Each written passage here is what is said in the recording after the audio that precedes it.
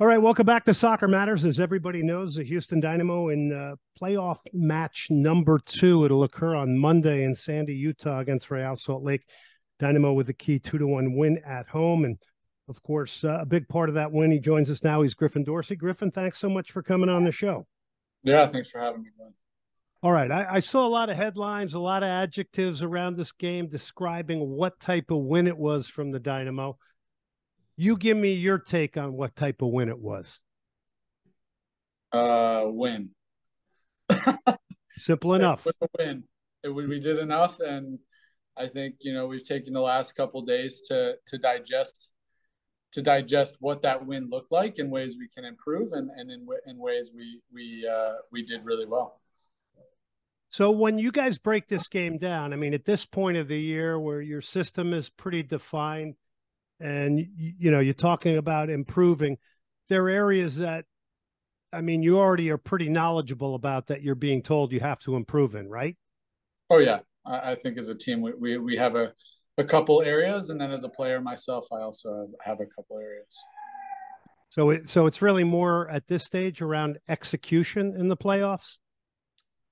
It's execution, but you're still learning. I mean, it's still soccer, and it's still a game, and every opportunity you have to go out there on the field, there's always things to learn from. All right, don't get mad at me, but can you give me one example? Yeah, I think the timing and the context in which I cross the ball sometimes is something that I can work on. There are times where I bomb forward, and maybe the whole team's not with me. And it can be maybe patient, circulate, and then get the cross off instead of, bombing down the field and trying to find Corey 1v4 in the box. That would be a specific example. So that I'm assuming that's when you're not under pressure and you may be able to just hesitate another second or two for people to get there. Yeah, exactly. All right. We're talking to Griffin Dorsey, Dynamo right back. Are you noticing teams adjusting to you? I have my thoughts on that. What are your thoughts on that? Well, I want to hear yours first because I want to see if they're comparable. I would say yes, especially at the start of that game against RSL. They started in a back 5, ended up switching to a back 4, but I felt that Chang was their left wing back. He stayed relatively tight to me for at least the first 35 minutes of that game. And that was definitely a shift in something that I had seen previously. Total agreement. That would have been my answer too. That I do think teams are, if I take an American football term, or game planning a bit for you. I think even Tata Martino in the final had a lot of thought in what he was doing around your width and the piece that you bring to the Dynamo attack now. Is that a game you could have managed out a little bit better? I know Ben Olsen alluded to it because it was pretty. I mean, listen, the entertainment value was through the roof. Nobody's complaining about that in that playoff game and the win over RSL. But could you guys have managed that out a little bit better, or is continuing to press your way of managing it out? No, I think as a team, that's one thing we digested. I think RSL came out with a transition mindset, a defensive bunker and transition mindset, and that's how they scored their goal. And we knew that's how they were going to want to score, and we still allowed that to happen. So I think as a team, definitely could have managed that a little bit better. Houston Dynamo defender Griffin Dorsey. Again, we will have right here on ESPN 97.5 and 92.5 the local radio call of the game on Monday night. 7:30, the pregame show. And we're looking forward to the call of that one and the Dynamo potentially closing shop in 2 games. Benefit to closing it in 2 games? I mean, what isn't the benefit? We want to go through, and if you can do it in 2 games, you can do it in 3 games, doesn't matter. And I think that closing it out early is exactly what we want to do. Yeah. Griffin, is it a bit of a strange sort of, the spacing of the games and everything? Does it throw off the rhythm of your training sessions, or is it just something, I mean, obviously you have to adjust to it? Yeah, I think it's an adjustment. All season, we've had, a lot of different additions to the year, Leagues Cup being one of them, and managing, what you do with the time period between games, and this is really no different.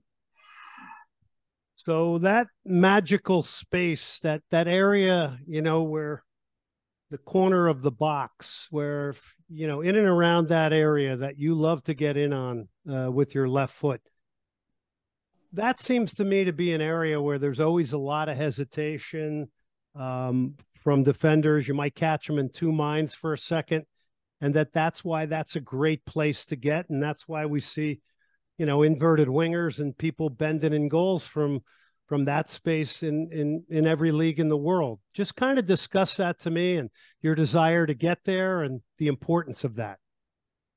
Yeah, I mean, I think that space for any winger or outside back or wide player in general, it can be a very valuable space. And I would say that with someone as special as Coco inside of me, it makes it even more beneficial for me because he's dragging defenders. And even, you look at the goal that we scored, the second goal against RSL, he's not only dragging defenders, but he's playing unbelievable balls in behind, and you can do that. And so having those options is, I think, really what hesitates defenders. So, it's a testament to me, but I would say it's also a huge testament to Coco and what he brings. So part of your job is also, controlling the right side of the field, a very big piece of real estate in the game of soccer. It's the wide area. It's where a lot happens. You have to go box to box. I think people really appreciate, let me just use the word that everybody uses, engine that you have. I think it's a V8 for sure. So anyway, when you looked at the start of that first game and it was Chang, did you expect him to defend that deep? Because, he is in some ways noted to be an attacker. And did you think you would have gotten a little bit more push from him to make you defend maybe? I think that it was pretty clear once the whistle blew for the start of the game that their game plan was to defend. And so from then on, it seemed pretty obvious that that's what Chang and even Luna for parts of the game were, deep, willing to defend, and ready for transition, and that's really what it felt like. Yeah, it seemed almost like they were playing for penalties. The importance of Hector getting the first goal, obviously. I mean that changes things tactically. That's probably another big piece of going to Sandy, Utah in game 2. Yeah, I mean, Hector's the captain of this team. He's the engine of this team, and he produces in huge moments. And I think that was one of the huge moments we really needed him, and he came through. And you see it time and time again throughout this year that he's really been the guy that it's gone through. Listen, you're a thoughtful, cerebral guy. You're around him all the time. Give us. I mean, we see a lot in watching these games and focusing on him, but maybe give us even more from the standpoint of you being around him on a daily basis and training, and maybe some of these gifts that maybe we don't even see. Yeah, I mean, it's just one of those things that when Hector's asked to perform, you never hesitate. It's not even a question as to whether or not he will perform. You know what you're going to get from him right as someone asks him to do something. And it's pretty special to just watch and be a part of in a team sense. So what does he say to you during a match? Griffin, I need you to get forward more. I mean, give me an example or two. Hector loves to scream. So a lot of it's just random Spanish in my face and he's pointing in different directions. But a lot of the time, I'll actually understand what he's saying. Maybe he's on for the cutback on a cross, or he wants ball to feet and not in behind, or something like that. And he doesn't do it in a communication sense of the language use. It's more body language and loud noises. Yeah, and you can see that from afar. But isn't that exactly what the Dynamo needed out of a DP? Oh, for sure it is. And I think that's exactly what you need out of your captain. You want him to be loud. You want him to be passionate. You want him to care. And he brings all that, and he brings it to every single guy on the field. Talking to Griffin Dorsey, Houston Dynamo defender. Now, what differs in game two for you? I mean, there's reports that Chicho Arango is going to play, Justin Glad, all that. We don't know that for sure. But what outside of that might differ in game two for you guys? I think we're still going to RSL. Actually, I know we're still going to RSL to impose ourselves, and we want nothing less than a win. And that's really our mindset. Chicho plays, we'll be ready. If Chicho doesn't play, we'll be ready. If Justin Glad plays, we'll be ready. If he's not there, we'll be ready. And same with Silva. I know that they've got a lot of numbers who, are in and out. And I think no matter what and no matter who plays, we'll be ready and prepared for that. I'm thinking the confidence right now is the best it's ever been. Yeah, I think that sometimes you don't want to be overly confident in these situations. And I think part of that is digesting the game that we just played and understanding that we can continue to do better as a team. And it's a win in the playoffs, and that's special. But I think we have far more to give than what we did in game one. And Griffin, what we see on the outside, it seems like, Ben Olsen and the staff are doing a great job of keeping everybody grounded and focused on the task at hand, which I find very impressive. Yeah, for sure. I mean, that's another testament to this week and the approach going into game two and understanding that we did win a playoff game, and that's huge for not only this team but also this club. But understanding that was not our best game of soccer, and we know it, and we can do better, and that's something that the coaching staff really brings.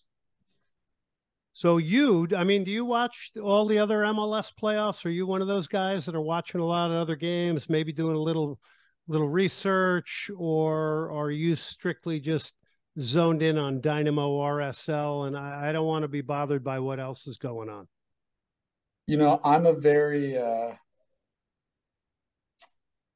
I'm a very focus on what we're doing, and I try to tune out the remainder of the MLS. But with that being said, I'll tend to watch games if there's a possibility of lining up against another team, and that maybe is where I get a little bit of my studying in. But I try to stay emotionally detached from the rest of the MLS and just focus on us, what we need. All right. So did you just admit you watched the Sporting Kansas City St. Louis game?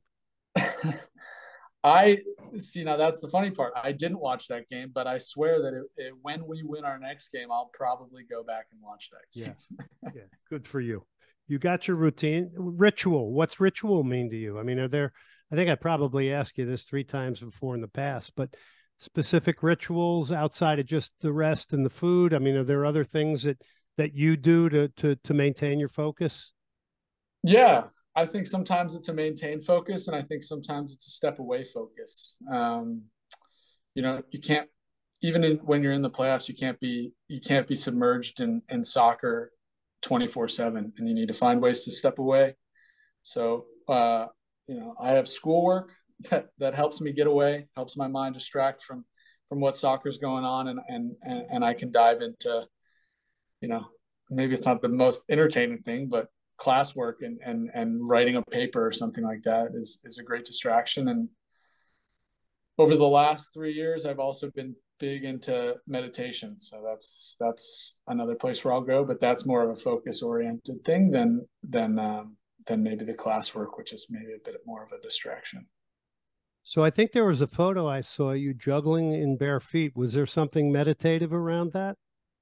Yeah, before the game, I think you were out on the routine. field. I watched a documentary this year about grounding, and I mean, whoever's listening to this can go look it up. But it's essentially your body fills with positive charges, and the ground, connecting with the ground is a way of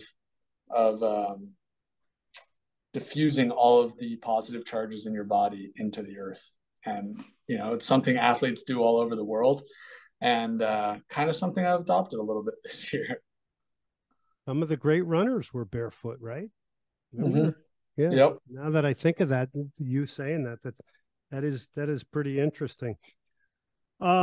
Increased confidence on the road, and I probably should have asked you this tagging off of what differs in game two, but you just seem like a more confident, more prepared team on the road now. Yeah, I think that comes with, the progression of the season and trusting each other and trusting, yourself.